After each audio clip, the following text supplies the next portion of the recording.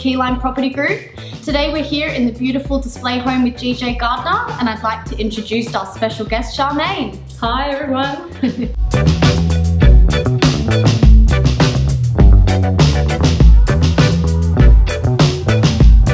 So we've learnt all about the 4 steps in acquiring a block of land. We've now met Vanessa from Country Lane Conveyancing. She taught us all about what happens from a legal perspective, but now we're going to be moving on to actually finding your dream home. So Charmaine, I'll let you take it away. We're going to have a quick chat about what you might expect walking into a display home. Well, here at GJ Gardner, we like to take the stress out of building. We all know it can be quite a stressful time for everybody.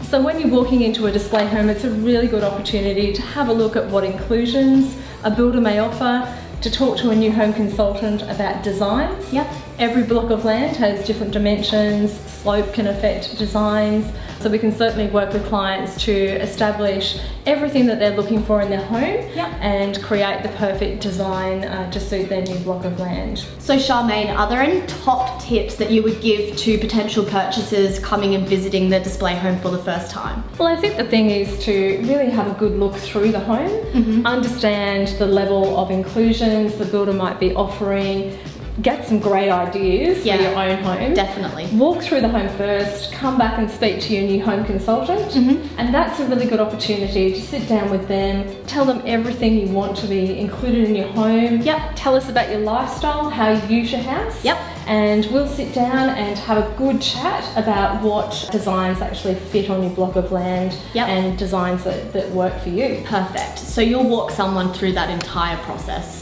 Absolutely, yes. We'll sit down and make it as simple as possible. Yep. Taking that stress out again. Another tip would be talking to your new home consultant about your expectations for time frame. Yep. That's really important because we need to make sure that we are working with your expectations for the time that you have allotted to build your home. Yep. Very important to know your builder. Things like product review can help you get a really good understanding of what other customers are saying in relation to their build and their feedback. And there's nothing like getting recommendation from your fellow peers as opposed to a builder telling you, how good they are. Very important to do that research yourself. That's a fantastic tip. You've probably been through the display home now and you're happy to go ahead with the home. What's the process then, Charmaine, with actually signing up with a builder? Well, the first step is for us to get a really good understanding of the land. As we're local builders, we can certainly conduct a site inspection if the land is registered. Yep. In the case of unregistered land, we can certainly work with developers' contours. Yep. The second step is looking at design. Fun times.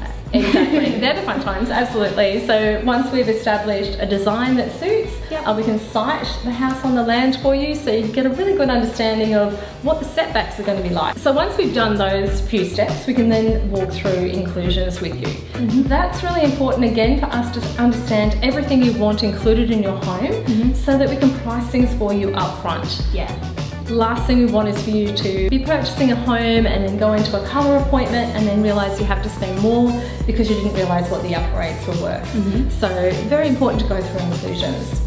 Once that's done, the next step is simply to put a price together for you, and that price is going to be a very educated price, a very detailed price. So you can really get a good understanding of what the price building on your specific block of land is going to be for the house that you've chosen.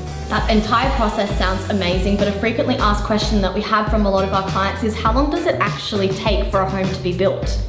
That's a good question. We do get asked that question a lot.